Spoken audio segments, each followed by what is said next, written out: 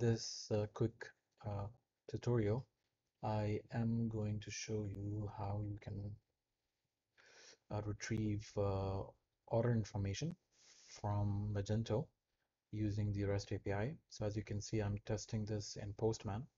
So the very first thing you need to do is get the admin token. In order to get the admin token, you have to use this URL where you put your username and password. Now, all of this information is set up here in my environment. So you can just maybe put your password here and username here, but I didn't want to do that because I didn't want anyone to see my username and password. So I created all the information here in my environment. And here, of course, is the URL of your store that you can place. The important part is this one. So let's send a request and get the admin token. Once you receive the admin token from your Magento store, you have to let's open the API call for getting the order information. So first thing first, let's replace the token. All right. And once this is done, let's move on to the next step, which is understanding this part.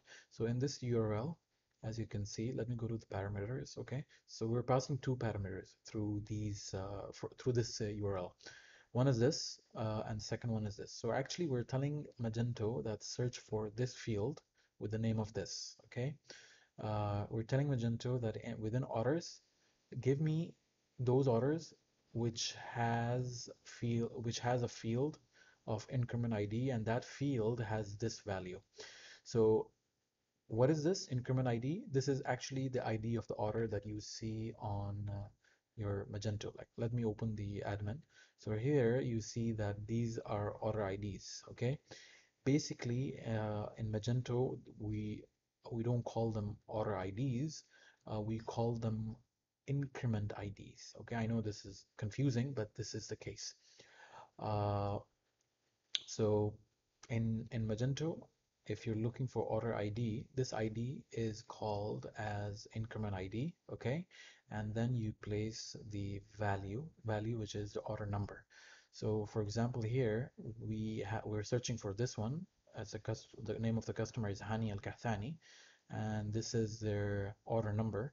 It ends with 41. So what I'm going to do is, yes, it's already there. Okay, and what I'm going to do is I'm going to send this get request. It's sending, and tada, here is the information, and I will show you the name of the customer. Yes, customer name Hani Al Kathani. All right, let's do another test. We have another order with okay, let's go with this one, 40. It's also from Hani Kathani with 251. Okay, so this one that we searched before was for 219. Now we are going to search with the order number 40. Okay, save and send. All right, see, order total 251, and this is again Hani Al Kathani and all the information that is available here. All right, guys, I hope this was helpful. If you have any questions, please send your comments to me, and I would love to answer them. Thank you so much.